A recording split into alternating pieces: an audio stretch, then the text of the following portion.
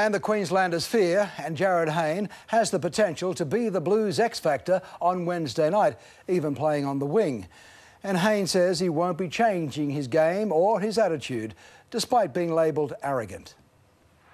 The Hayne plane was left in the hangar for Game 1. With the series on the line, he's back in blue. He admits he's been bruised by the verbal battering he's copped. As a player, it's disappointing, because obviously fans read a lot, about that, and most of it's, rubbish. So I guess, if it was true, I wouldn't be here. Yeah, I mean, look, arrogance in you. I mean, you've got to have a degree of arrogance to be a good footballer, don't you? And to be the best at what you do. Yeah, exactly. And it's confidence as well. So it's something that I didn't really look much into. Are you hard to handle?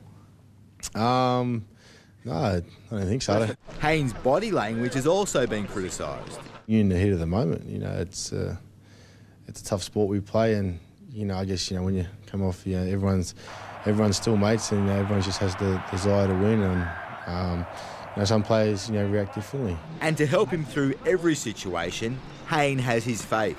I've got a good faith. It's not so much religious; it's just a faith. So, it obviously has helped me over these last couple of weeks. Have been pretty tough, but I've really maintained my focus, and just realised what I've got to do. I just got to play football, enjoy myself. Hopefully his teammates will follow Hayne's lead, but there are some worrying signs.